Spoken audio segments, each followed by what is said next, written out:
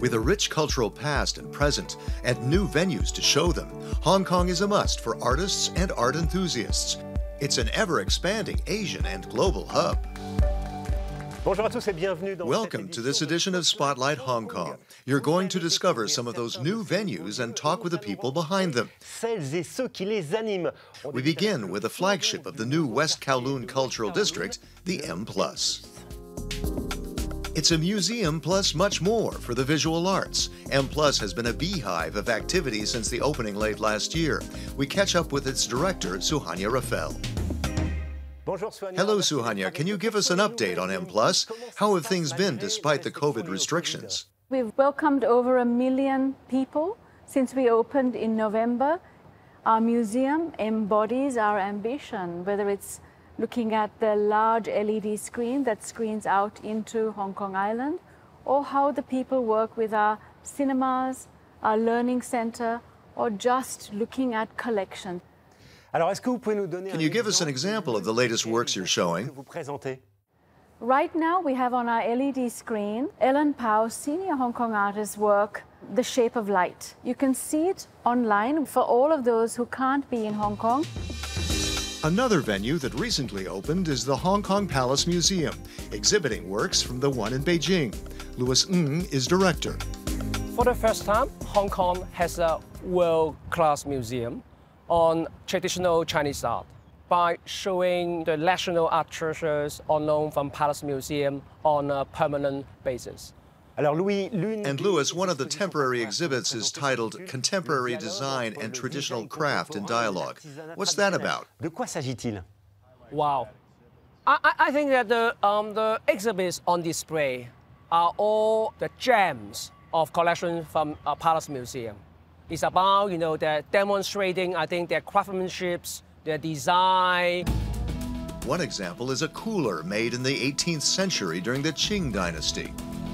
It's an ice chest decorated with wonderful, the metals work. The emperor kept ice during the winter, and they kept the ice in ice chambers. And then during summertime, they cut the ice and then put the ice into these, ice chests, well decorated. Another new attraction is the redeveloped Oil Street Artists District, involving younger artists. The project is called OI.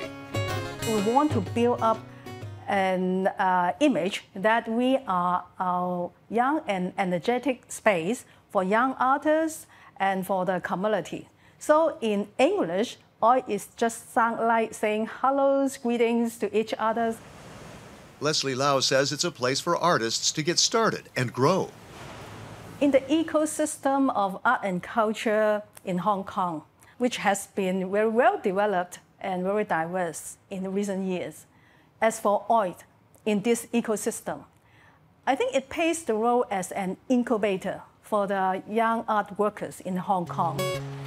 The project involves guest curators like Cheung Yung, who in turn connects with local artists to show at Oil Street. We have invited 6 artists and to have some tryout of their ideas. Oil provides the opportunities for local artists to execute their ideas and concepts freely because they don't have the burden of selling artworks, so they could do a lot of experience in oil. It's one small but important part of Hong Kong's growing art scene, and it's more than art.